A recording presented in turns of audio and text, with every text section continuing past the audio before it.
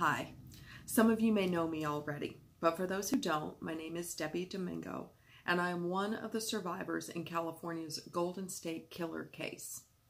The Golden State Killer is known to have committed at least 100 burglaries, 50 rapes, and 13 murders in California in the 1970s and 80s.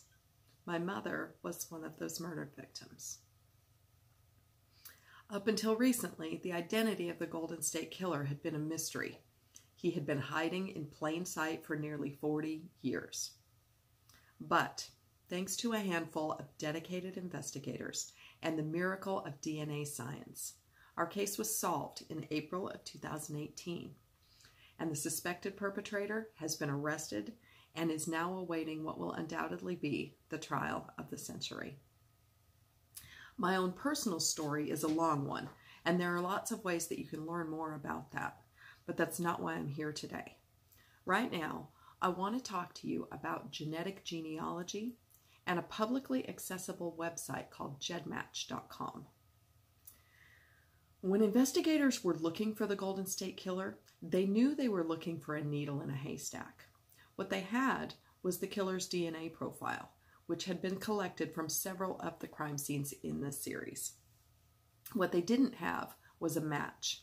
They had searched every criminal DNA database there is and couldn't find a face or a name to go with this profile. For decades, there were no viable suspects. But with advances in DNA science and with the accessibility of gedmatch.com, the playing field changed.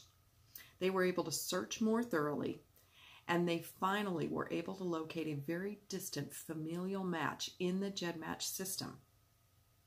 With that match, they built an enormous family tree and then spent months researching, narrowing down, weeding out hundreds of potential matches. They were finally able to zero in on a single suspect, surveil him, and collect not just one, but 2 DNA samples, confirming that they had indeed identified the notorious Golden State Killer. It was a moment that made history, not just in the US, but all around the world. As you can imagine, GEDmatch has received a lot of attention in the year that has passed. The results have been phenomenal. To my knowledge, suspects in approximately 60 cold case crimes have been arrested, and positive identifications on 11 John or Jane Does have been made. My head just spins when I think about the progress that's being made and the potential for even more progress with the use of this technology. But, as you might expect, there are people in the public arena who have voiced some concern about the privacy of DNA in the GEDmatch system. And that's understandable. People should be able to decide whether police should have access to their DNA material or not. It makes sense. So, with that in mind, the founders of GEDmatch have made some revisions to their site policy. That revision is spelled out at the top of the GEDmatch Genesis homepage. As of May 18, 2018, all GEDmatch user profile kits have been set to a default of public without law enforcement access. Now, I'm going to explain this a little bit. There are 4 settings in the GEDmatch system for privacy. There's private, which means no one has access. There's research, which means it's available for research only. Then there's public without law enforcement access and public with law enforcement access. So let me go back to this. The recent revision as of May 18 set all DNA kit profiles to public without law enforcement access. This means that in order for law enforcement to have access to your samples, you need to go back in and change your profile policy to that setting that says public with law enforcement access, public opt-in. Now, let me give you a little bit of detail about GEDmatch. They have a total of over 1,225,000 kits in the system. So far, since the revision, only about 26,000 of those have opted back in for law enforcement use. I believe that most of the users are not aware of the change and do not realize that they need to take action in order to stay accessible. So that's why I'm here today. I'm here to encourage all of you to help with this effort. We need to get as many GEDmatch users as possible opted in for law enforcement use. So I'm going to give you some things to do. There's 3 very simple steps.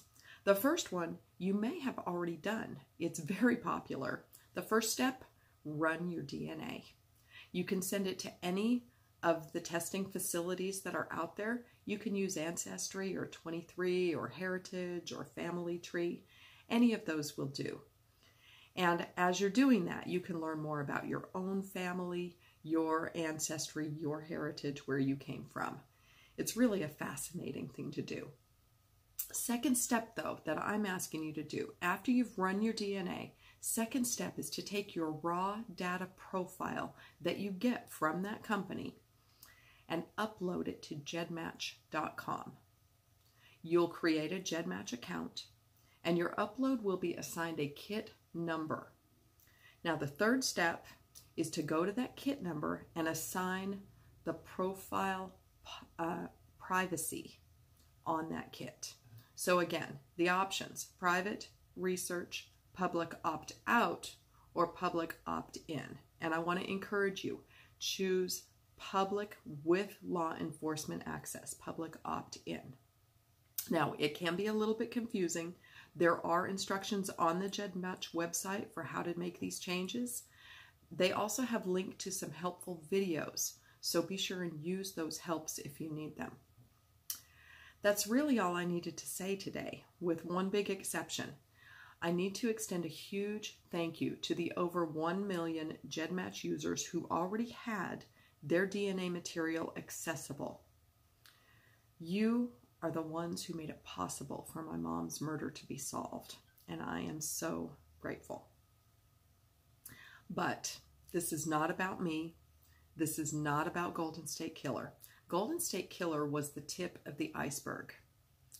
There are an unknown amount of vicious, dangerous monsters still out there hiding in plain sight that need to be identified. There are an unknown number of unidentified remains that need names and faces, whose families deserve closure. They need our help. They need your help. So today I'm asking you to do 2 things. Take action and spread the word. Take action by following those 3 steps. Run your DNA, upload to GEDmatch, and opt in for law enforcement access. And then after you've done that, spread the word. Tell everybody you know to do the same thing. We need to build up this law enforcement access in GEDmatch. So that's it. That's my pitch. On behalf of victims everywhere, I want to thank you. I want to encourage you. By doing this, it's going to be the best thing you've ever done. You're going to feel great about yourself, and you're going to be part of the future of crime solving. Justice for all. Thank you very much.